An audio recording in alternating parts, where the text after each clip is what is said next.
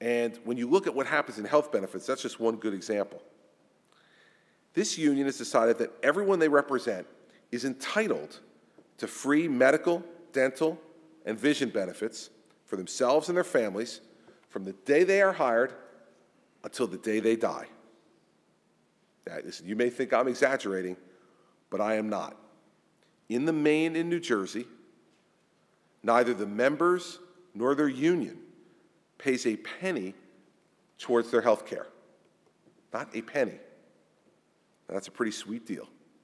And I can't think of any other job where the employer says, well, listen, don't worry about your health insurance. We'll just throw that in no matter what it costs. And in fact, pick whatever plan you like. In fact, take the most expensive one. We won't even give you a choice. Let's take the Cadillac plan and give it to you. I don't understand why the teachers union doesn't understand that while everybody else in New Jersey and across the country is paying for a part or all of their health insurance, that we should have to pay for all of theirs. It simply doesn't make common sense. It's a question of fairness. I'm not asking them to pick up 100% of their premiums. I'm not even asking them to pick up 50% of their premiums. In fact, I'm even asking them to pick up 25% of their premiums, even though that's what I paid as a federal employee, and all federal employees pay 25% of premium across the entire country. I'm not even asking them for 10%. I asked them to pay 1.5% of their salary towards their health benefits. 1.5%. Now, for the average teacher that makes $55,000 a year in New Jersey, we're talking about $825 annually for full family medical, dental, and vision coverage. That's less than $69 a month. Now, in the private sector, this is a deal that employees would run each other over to get. The response of the teachers union? This is the gravest attack on public education in the history of the world. Now, see, I don't get this because I don't understand why my child will learn better if they have the comfort of knowing that their dear teacher is paying nothing towards their health benefits. I can't imagine your child coming home and saying, I can't study. I'm overwrought with anxiety. Why? Why are you overwrought with anxiety? My teacher has to pay 1.5% of their salary for their health benefits. Come on, Dad, buck up. You pay it for them. I mean, this is ridiculous. It's laughable.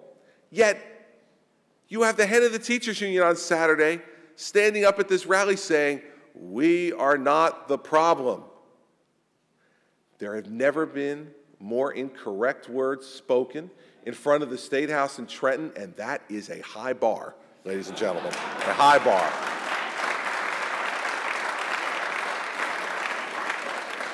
Because I believe that most teachers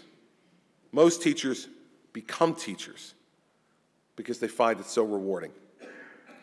They want to make a good living. They want to have financial security just like all the rest of us. But the difference between 0 and 1.5% is not going to cause a dedicated teacher to leave the profession.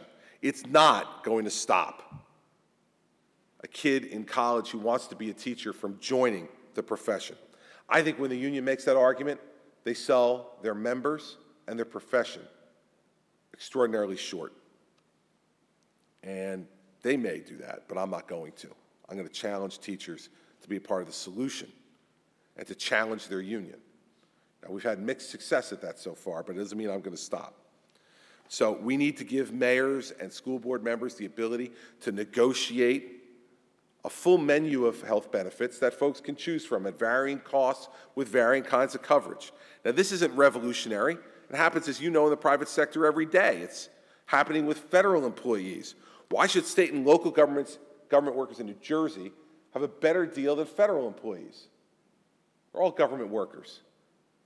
And federal employees seem to be doing just fine by paying that portion of their benefits. This is just restoring some common sense to a totally out of control system. And if you wonder how much it cost, this year alone in New Jersey's budget, $823 million on retiree health benefits alone. That $823 million just on retiree health benefits.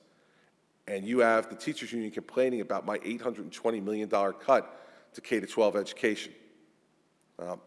Much of that cut wouldn't be necessary if people would start contributing towards their own health benefits like it's done in the rest of the civilized world outside of New Jersey.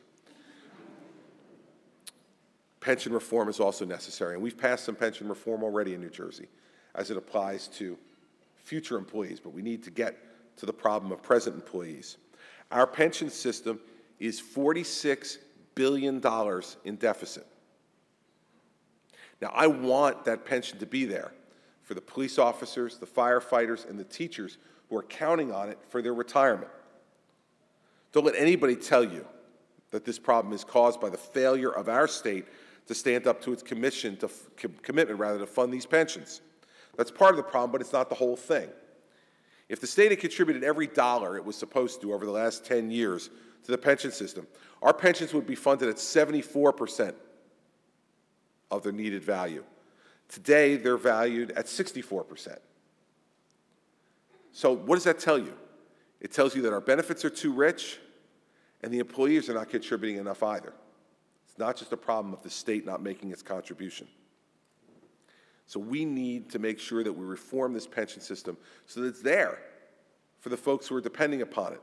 And their unions are singing them the siren song that you can have it all.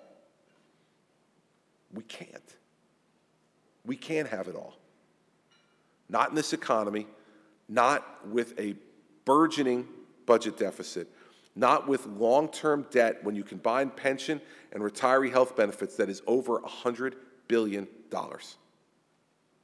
We can't do it. And we are careening our way towards becoming Greece. And I don't want New Jersey to be the textbook example for failed European economies. Now, I'll end with this so you can understand what's really at stake here. Last week I had a town hall meeting in Hoboken, right across the river, and I talked to a family, a husband, a wife, and their 3 young boys, all under the age of 10.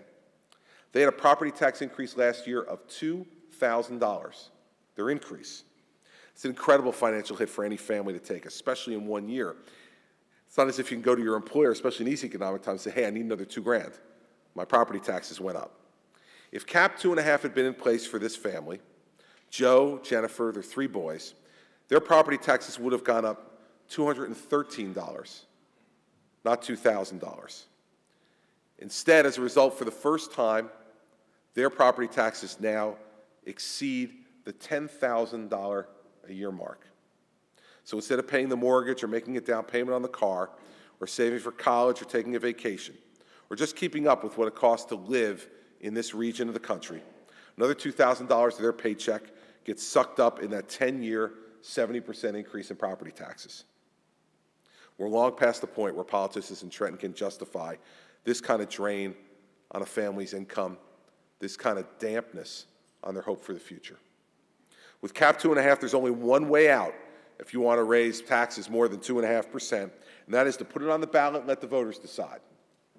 Now, they've done it in Massachusetts, and about half the time the voters say, you know what, it's worth me paying an extra point in taxes this year to have this new program, this new building, or to hire more police officers. The other half of the time they say no. But the control is finally in the hands of the people and not the politicians who have messed up this system for the last 30 years.